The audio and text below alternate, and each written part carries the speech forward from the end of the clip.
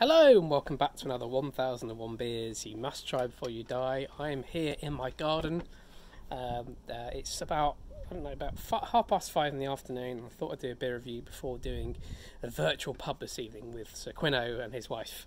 So, had some beers in the fridge for a while. So this one and the next one I'm going to do after this are from Spain, and my good friend Paul brought them back for me. He went to Barcelona and he brought them back. So this one, first brew 2007, it's 5.1%, and it is Malta by Cervecería del Montseny. Never had any of their beers before. There are 3 in the book. I've got 2 of them. So it says, I'll talk about it in a minute, but let's crack it open. I've got a lovely new Soundwave glass from Sirencraft here. Beautiful. Perfect for it to go in.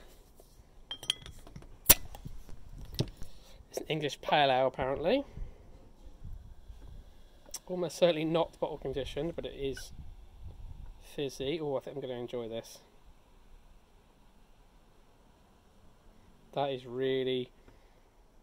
Well, let us settle down for a minute and I'll pour more of it in a sec.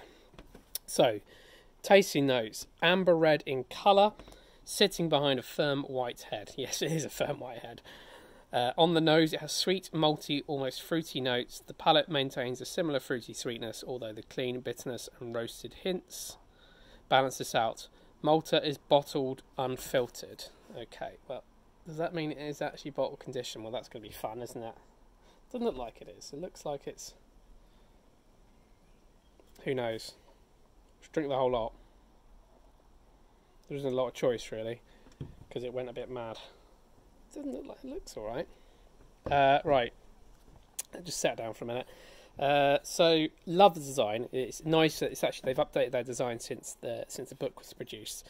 It's very bold. It's lovely. It's got these fermenters on here. It's got this big bold Montseny malt bay en gluten. That basically means very low gluten. It doesn't bother me because I'm not gluten. I don't have a gluten intolerance. English style craft beer, its top fermentation gives it a roast colour and intense flavour. Okay, and then some websites and all that. Okay, yeah, it is bottle conditioned. Never mind. Right, well, it has gone absolutely bonkers. It smells nice. I'm going to have to drink through it. It smells like an English bitter, which is really interesting. Let's try and get through this.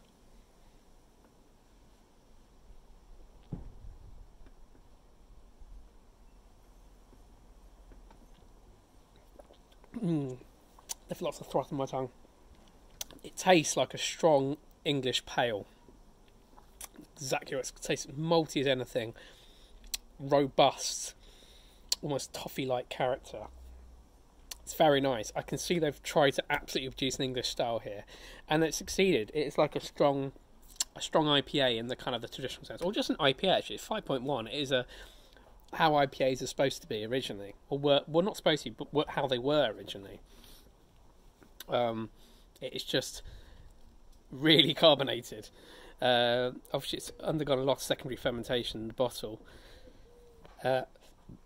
This is their version of pale ale. It's produced with a nod towards traditional English style rather than North American favourites. Pale, crystal and wheat malts make up the grain bill, while Challenger, East Kent Golding and Fuggle and whole flower form are the hops responsible for the bitterness. Well, that makes a lot of sense. They're using English hops. That's what it tastes like, an English pale. That is interesting. It's really interesting to see someone do English pales.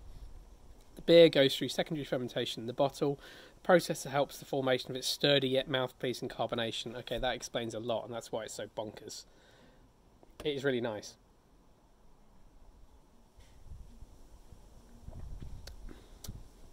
It is very tasty. I'd hoped to pour it in one fluid motion, but it's so... I mean, look, it's absolutely still a huge amount of head on that. It's almost ice cream in there, actually, as you can see that. All the beers they make are unpasteurised and unfiltered, and they only use whole flower hops.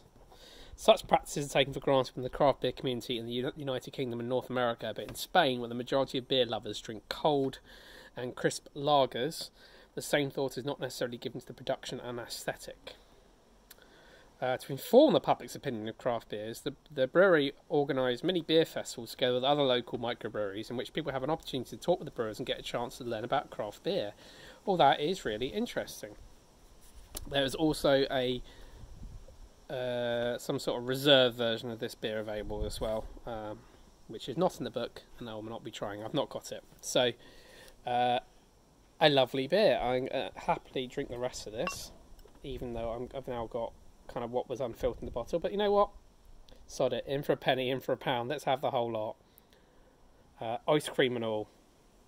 Need a flake with this. Goodness. Right, I'll leave it there. Like, comment, subscribe, and I'll see you for another beer review very, very soon.